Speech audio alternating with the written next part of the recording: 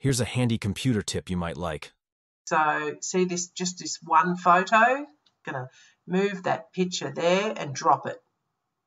If I put it over the top of this family folder, I can let go and it will be going straight in there.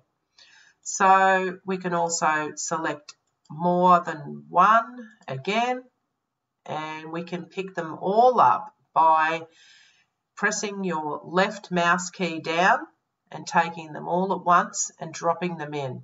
Okay. Here's another one where I can do the left mouse key holding it down and select these, but it accidentally selected that one, so I want to take that off because that would move the whole folder into there and you probably never find it again. So you've got to be really careful what you're doing. All right, I'm going to drag these again, holding that left key down. Like and subscribe for more handy tips. Also click the link below for the full video tutorial.